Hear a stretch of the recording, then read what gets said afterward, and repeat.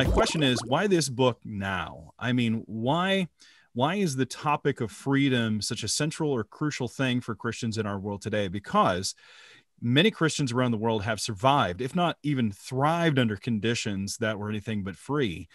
And are we trying to advocate from a position of power? I mean, what was the impetus behind this in your thought process?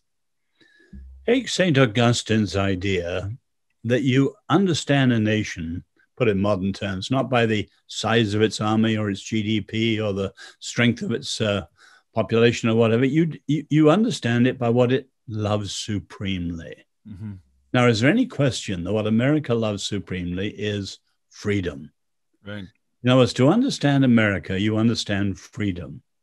And so this is my third book looking at the challenges of freedom, free people's suicide, and so on. This is my third one. But what I discovered is that people don't understand the core of the issue today, and they really don't understand how the best of America, I understand the worst, slavery, etc. The best of America through the Reformation comes from the Torah, first 5 books of the Bible. In other words, Exodus, Deuteronomy 2 is a repeat of Exodus. Exodus, what I call the Sinai Revolution, is quite literally the once and future key to freedom in America. It's the once key, as it were. You don't understand the American Revolution. Where did the consent of the government come from? Where did checks and balances, separation of powers come from? Where did the Constitution come from? The covenant, and so on. Americans have no idea of the richness of the Old Testament background. Now, those things are incredibly relevant to the crisis today. So this book is more constructive.